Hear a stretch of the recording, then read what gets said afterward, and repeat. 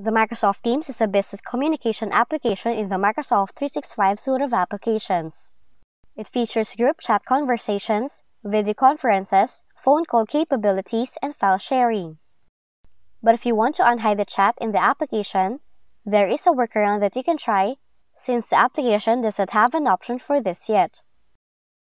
So to start, launch first the Microsoft Teams on your desktop and sign in to your account. Then, to recover the hidden chat, in the search field, search for the name of the person or the messages you would like to find. Then click on it,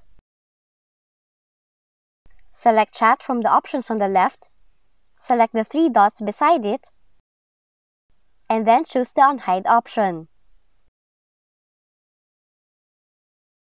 So there you go.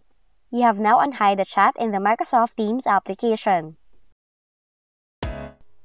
And that's it for today's video. Please like, subscribe, and click the notification bell if you would like to see more tutorials like this.